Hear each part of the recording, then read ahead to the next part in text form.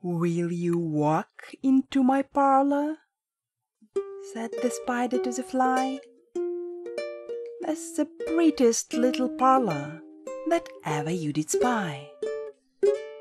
The way into my parlor is up a winding stair, and I've many curious things to show you when you are there." "Oh, no, no," said the little fly, "to ask me is in vain, for who goes up your winding stair can never come down again."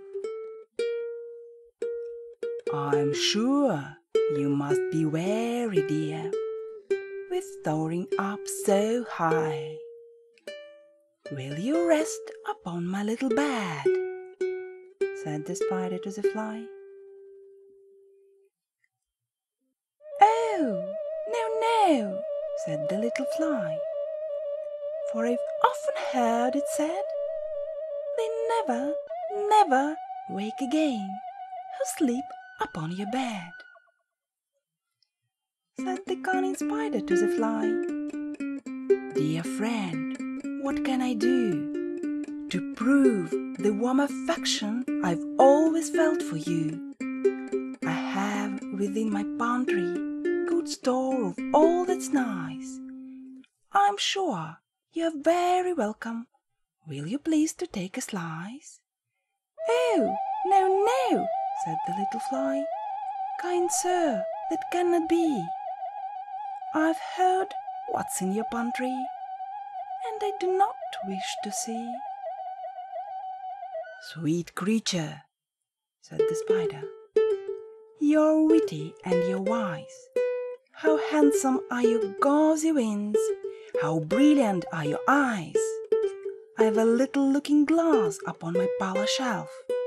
If you'll step in one moment, dear, you shall behold yourself." "I thank you, gentle sir," she said, "for what you're pleased to say, and bidding you good morning now, I'll call another day."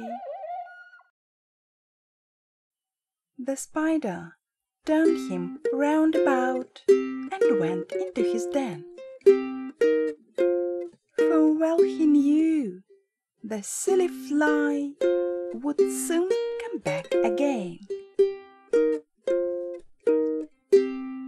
Then he came out to his door again, and merrily did sing, "Come hither, hither, pretty fly, with a pearl and silver wing. Your robes are green and purple, there's a crest upon your head.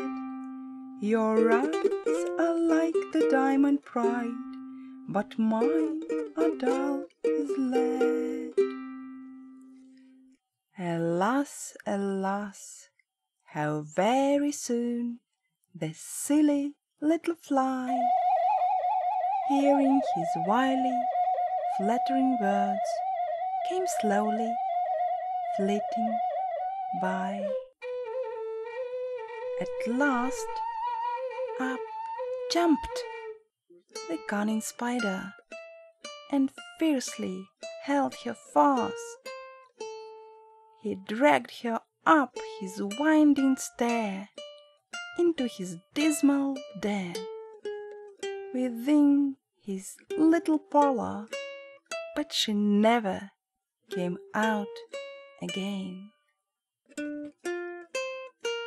And now, dear little children, who may this story read, to idle, silly, flattering words I pray you never give heed.